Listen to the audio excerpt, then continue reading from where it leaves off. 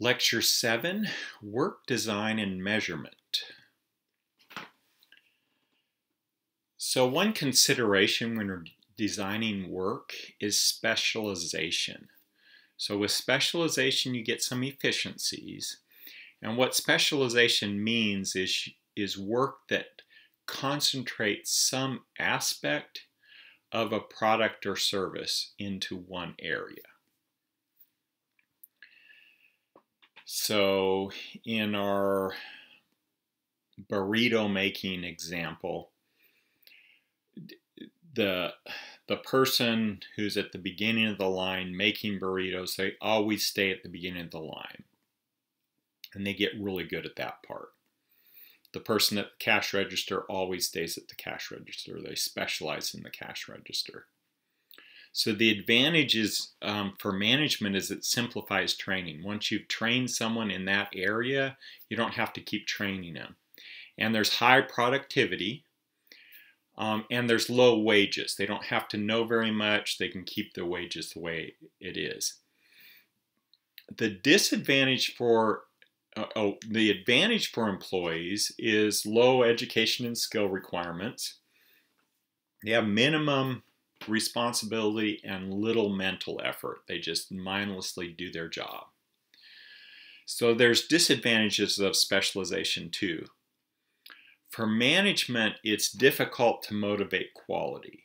So the person there is just doing the same thing over and over, and they don't really have the big picture of if they make a little mistake here and it gets put in and it's way down the line. It's that concept of quality can be hard. And you can have a problem with worker dissatisfaction. More absenteeism, higher turnover, disruptive tactics, poor attention to quality, all of those are disadvantages. For employees, the disadvantages is the work can become monotonous really fast. You have little opportunities for advancement, a little control over the work, and little opportunity for self-fulfillment. So there's some things you can do that are behavioral approaches to job design. So one is job enlargement. And this is giving a worker a larger portion of the total task by horizontal loading. So if you think of this line that has 4 stations, job enlargement is they start out with station 1 and then they move to station 2, and then they get so good at those 2 that they start doing station 1 and 2. So that's job enlargement. It's horizontal loading. Job rotation, and that's where you might have 4 stations and the employees rotate from station 1 to station 2, station 3, station 4. And the good thing with that is when you have that really hard station, everybody takes a turn at that hard station. Job enrichment is different than job enlargement, and that is where you have more responsibility for planning and coordinating tasks. This is like vertical loading. So in other words, the person at station 1 may decide when everybody's going to rotate, or may help plan who's going to be at what station when. That would be job enrichment. Quality of work life. So the quality of work life not only affects the worker's overall sense of well-being and contentment, but it also can increase their productivity. So there's different aspects of quality of work life. How a worker gets along with coworkers. So you could have a really great boss, but you don't like any of the people that you work with, and that's lower quality of work life. Another quality of work life is the management. If you have a great boss, that helps give better quality of work life. Working conditions. What are you in? Are you working in the kitchen where it's really hot? Are you outside during the winter or the summer? Is it a really noisy place? Can you concentrate? Those kinds of things. And then compensation.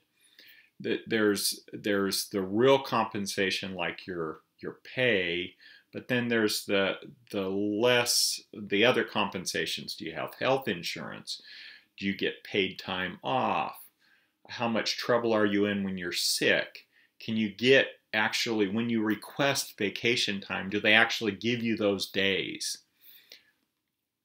off? So there's different compensation approaches. One is time-based. So this is time-based compensation is you're paid by the hour.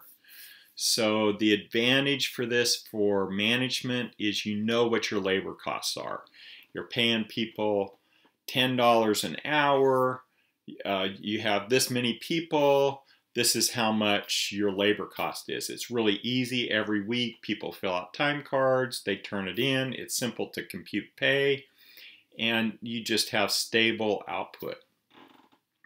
For the worker, you know what you're going to get paid. My paycheck, I know what my paycheck is. It's the same every month. And there's less pressure to produce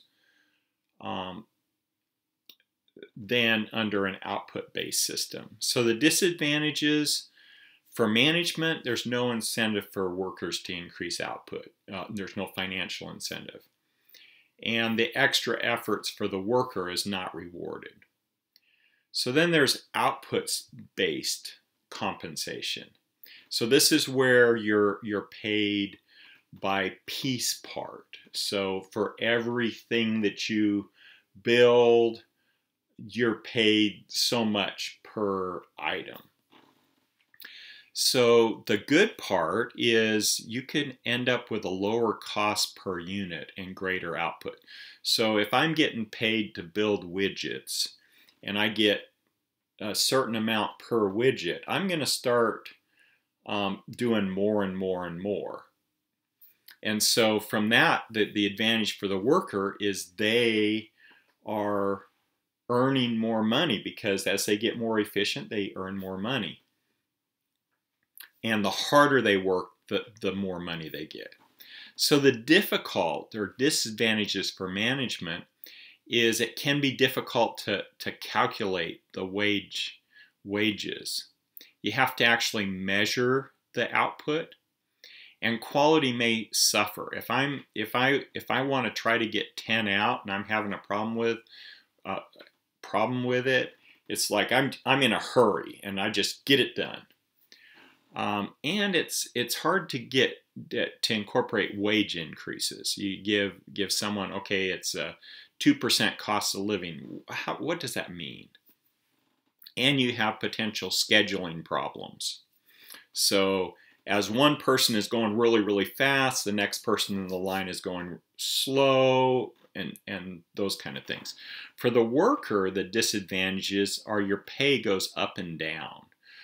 So one week you're feeling great and you get a whole bunch done. That the next week is just a bad week for you and you don't feel very good.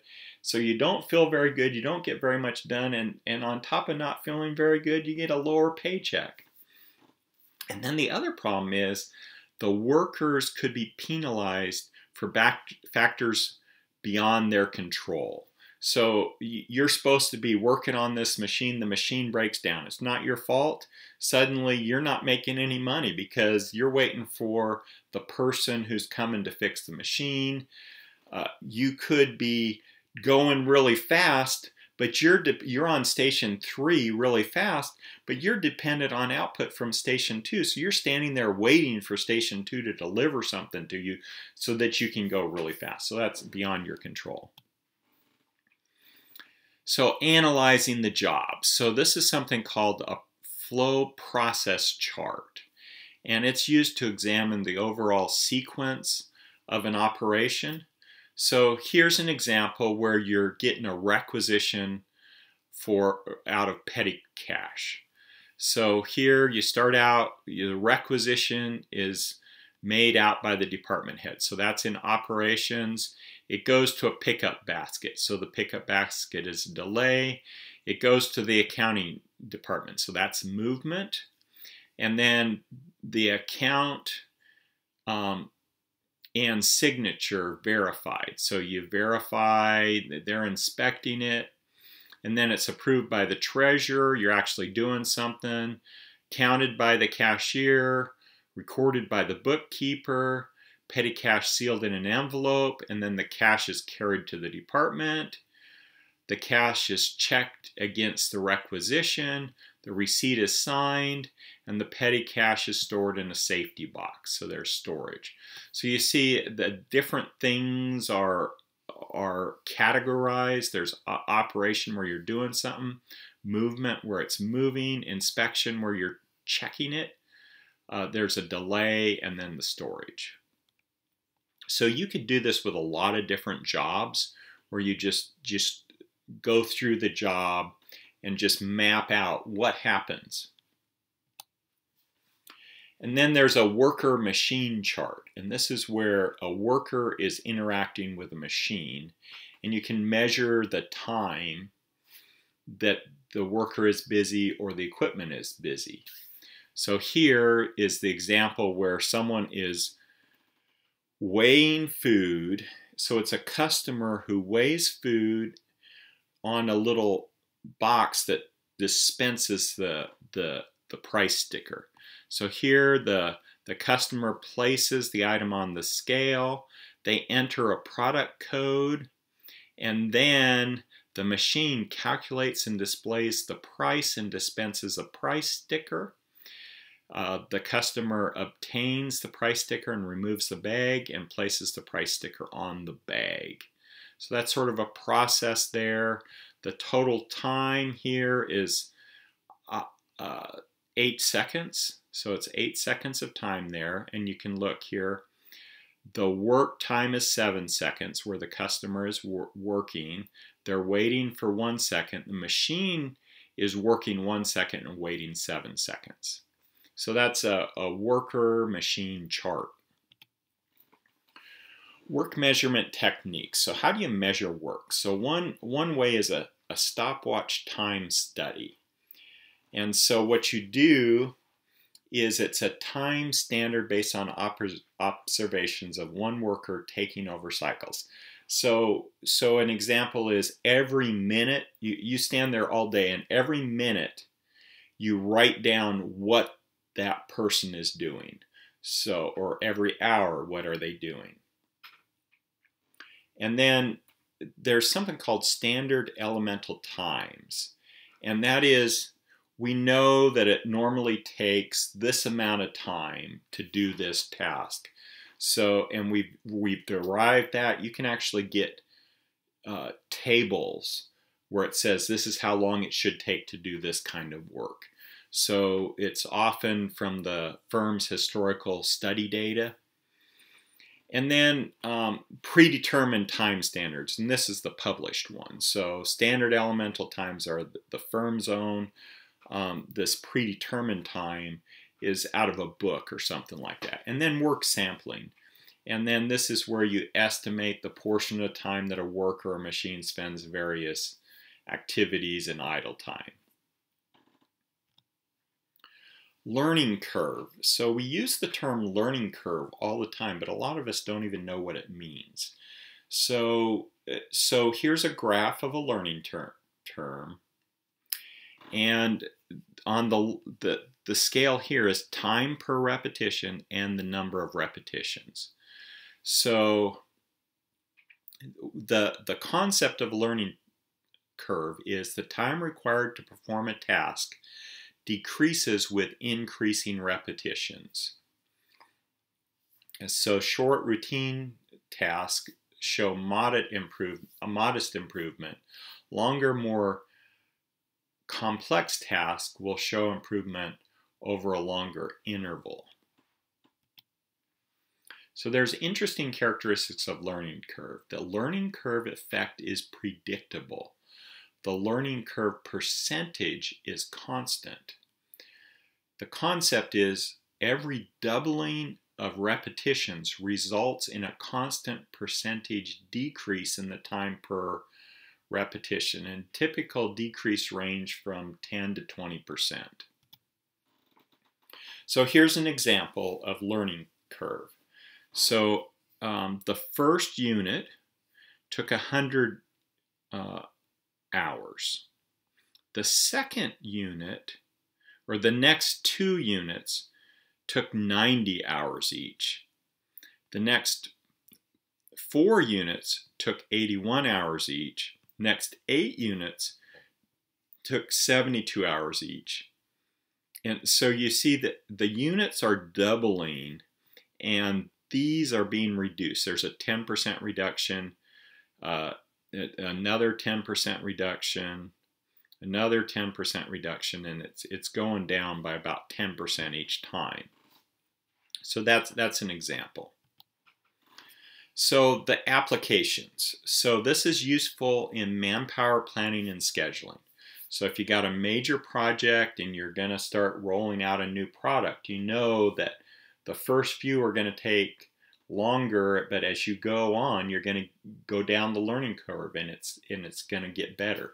Negotiated purchasing. So when you're purchasing small quantities or a new product, you could say, well, the first ones are more expensive, but then as you go down the learning curve, we should be able to get a cheaper price. When you're pricing new products, you might measure something and say, well, it took us 10 minutes to build this product. Well, you know that as you're going down the learning curve, you can say, well, if I'm doing 100, how long is that going to take? Or 1,000, and you can estimate those numbers based on the learning curve. Budgeting, purchasing, inventory planning, all of those can have learning curve applications, and capacity planning. So as you know, as the learning curve is going down, you're going to be able to get more out of that capacity. So this lecture, we've talked about job design, quality of work life, different methods of analysis, emotion study, work measurement, and finally learning curves.